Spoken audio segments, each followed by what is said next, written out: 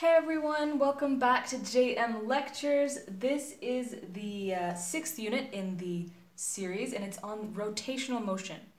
Let's look at the question. So the 10th question says, a thin rod when rotated about an axis at the end of the rod has a moment of inertia of 1/3 ml squared. The rod has a mass of 1.5 kg and the length of 1 meter. If the rod initially at rest gains a rotational kinetic energy of 1000 joules, at what speed does it rotate? Okay, so we're given a whole bunch of information here. Let's start with that and write what we are given. This is the 10th question, and let's just write down what we are given. The first thing we're given is actually a formula. Lucky for us, we're given the formula for moment of inertia, which is 1/3 ml squared of a rod where the axis of rotation is at the end. Next, we're also given the mass, so we have half the part for finding the moment of inertia, the mass of 1.5 kg. And we're in fact also given the length, which is 1 meter. So apparently we can find moment of inertia, but of course that isn't the question. We're also given kinetic energy. The kinetic energy, or the rotational kinetic energy, which I'll represent with an R, is given to be 5,000 joules. And we're also, it's given to be 1,000 joules, my bad. So it's given to be 1,000 joules. We're also given that the initial speed, right? So the initial rotational speed, which we represent by this, the initial speed is 0 rad per second, which is the unit of angular velocity, okay? And we're asked, so what we're required to find is the final angular velocity. Okay, so we actually have everything we need to find this final angular velocity. But let's first talk about what we're talking about. We're talking about angular velocity, we're talking about rotational kinetic energy, and we're talking about moment of inertia. So moment of inertia is a term used to describe mass, okay? It's a term used to describe mass of a rotating body, okay? Moment of inertia is the rotational form of mass. All it means is that whenever you have a body, okay, so let's say that we have this body here. It's just a flat circle. This body has mass, right? All moment of inertia is saying is that when an object is rotating about an axis, so let's consider this axis here. Let me just poke a hole in the center, or what I think is the center. So let's say this body is rotating about this axis, right? All moment of inertia is how is the mass distributed in relation to this axis? What is the mass of this particle here in relation to the axis, and this particle here in relation to the axis, or the summation of all the particles in relation to the axis. And the thing is, there is a general formula. The general formula for moment of inertia is generally, moment of inertia is equal to the summation of all the masses multiplied by the radius from the axis squared. Okay, so that's the general formula. But think about it. Depending on the mass of the object, depending on the size and the shape of the object, and depending on which axis I choose, the moment of inertia is different, okay? So in this case, we're talking about a rod, okay? So a rod, let's draw it something like this. We have a rod like so. And the moment of inertia, or the axis, the moment of inertia is calculated because of the axis, which is at the tip, okay? So this rod is basically rotating at the tip, where the axis of rotation is at the tip of the rod. I didn't really explain that properly, but anyway, depending on where the axis is, you get different formulas for moment of inertia. So you get different formulas of moment of inertia depending on if it's a disc, something like this, or maybe what you call a flywheel, something like this, for example. So depending on the shape, the size, and the mass of the body, you get different moments of inertia. But we have the formula right here. We have the formula for moment of inertia given in our question, okay? Alright, so I got a little ahead of myself because we're not actually looking for a moment of inertia, we're looking for angular velocity, okay? So angular velocity, luckily enough, it's very similar to linear velocity. And in fact, let me erase this right here so we can see how linear and rotational quantities are related, okay? It's not just helpful for this question, but for future questions also. So, recap. Let us compare linear quantities with rotational quantities. Rotational quantity. So let's compare the two. Let's start with the basic. Let's start with distance or displacement in a linear quantity. Well, in a linear quantity, if you have distance, in a rotational quantity, you have something called the angle, all right, or theta that you sometimes use. If you have velocity in the linear quantity, it's simply angular velocity in the rotational quantity. If you have something like mass in the linear quantity, it's simply moment of inertia in the rotational quantity. Something like, what else? Acceleration. In the linear quantity, it is angular acceleration in the rotational quantity. Something like force, it is torque in the rotational quantity. I'm not saying that these two qualities are equal. I'm saying that they're related. So if you have a formula, if you know the formula in linear concepts, it's very easy to convert it in rotational concepts. I'll explain what I mean in just a bit when we try to answer this question. So let us find the solution. I hope I have enough room to do this.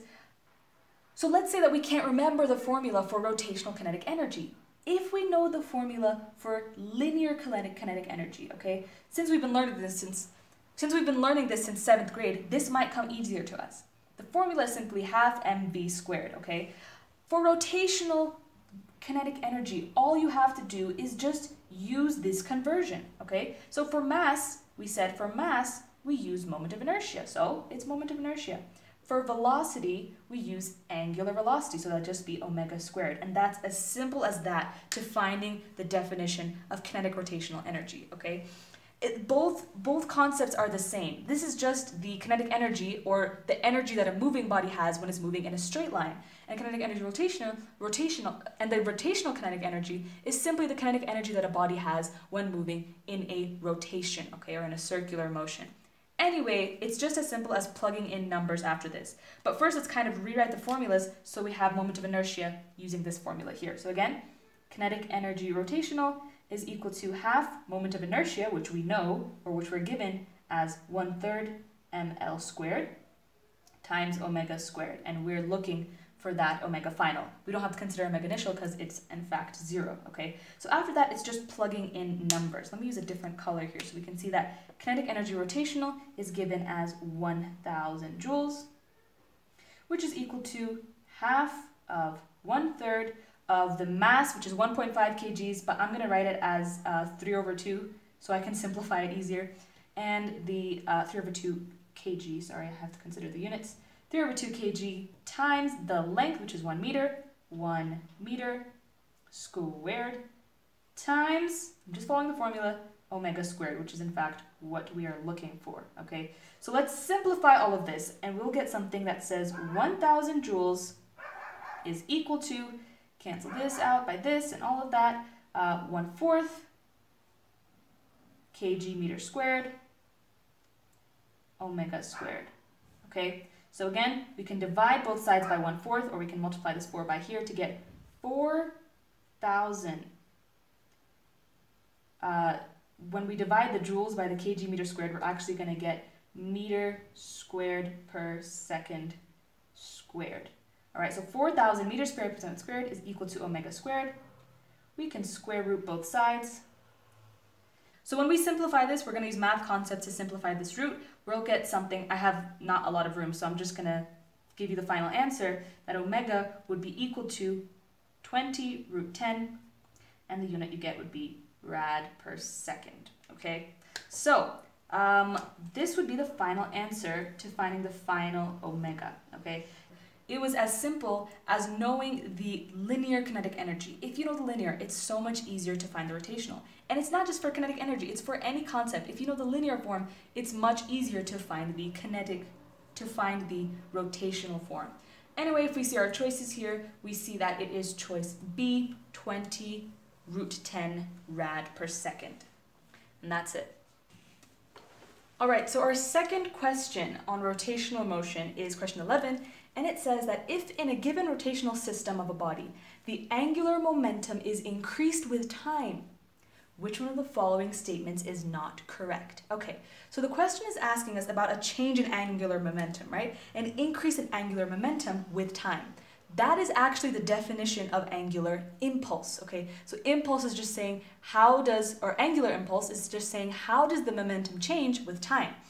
Specifically, this change in momentum is an increase. So we have this change in angular momentum, which we represent with an L, okay? So we have an increase in this angular momentum as time goes by. It's asking us which of the following statements is not correct. Before we see the choices again, let's look at what might affect angular momentum. Well, there's a lot of formulas for angular momentum. One such formula being the change in angular momentum is equal to the torque imparted on the body as time changes, right? If a torque is applied on a body, there will be an increase in angular momentum. Another formula of angular momentum is the moment of inertia multiplied by the change in angular velocity. Another formula for angular momentum is the mass times the radius squared times the change in angular momentum, and all I'm doing is just replacing moment of inertia with the formula mr squared. Okay, so all of these things cause an effect, okay? So all of these things may have an effect in the angular momentum, which is what the question is asking. Actually, the question is asking us which of them doesn't have an effect. So let's just look at our choices here. The first choice says that the radius of rotation may increase. So let's look at our formula here and let's see, where do we have radius of rotation? Well, we have radius of rotation right here, right? So if the radius of rotation increases, yeah, that will lead to an increase in the angular momentum. So that would be correct. If the radius increases, then the moment of inertia, or the change in the change in angular momentum would also increase, okay? So look at the second question. The moment of inertia may increase. Yeah, well, we have that right here. If the moment of inertia increases, then also the change in angular momentum would increase, which makes sense. The third choice, C, says there is a torque exerted on the system. So it's not talking about an increase or decrease in torque. It is talking about the presence of a torque. Well, yes, that is also true. If there is no torque, there cannot be a change in angular momentum. In order for there to be a change, be it a decrease or an increase, there must be a torque supplied. So if there is a torque, this is the special case, because if there is a torque present, right? If there is a torque, that just means that just means that there is also a change in angular momentum. That's a literal definition of what effect torque might have on angular momentum. If you look at choice D, it says there is no torque exerted on the system, which is the exact opposite of choice C, so that must be the answer. That must be the answer that says what's not correct about the change in angular momentum, okay? So let's say that you have no idea about the change in angular momentum and angular impulse and all that. These choices, this might be one of the cases where looking at the choices will help you with the answer, okay? So you see that choice C and choice D are exact opposites of each other. When that is the case, one of the two is the correct answer, okay? Most of the time, this happens a lot. Choice C says that there is a torque and choice D said there is no torque, okay? One of the two must be the correct answers, okay? But maybe by some chance, if you know that angular momentum is torque times time, there obviously has to be a torque for there to be an angular momentum. That would cancel out choice C as being incorrect, and choice D could be the only correct answer. The only incorrect answer, sorry. As in this case, it's not correct, but that makes it the answer of the choice, if that makes any sense. Anyway, that's it. We just use our formulas and some knowledge that we have on momentum and rotational motion in order to answer this question.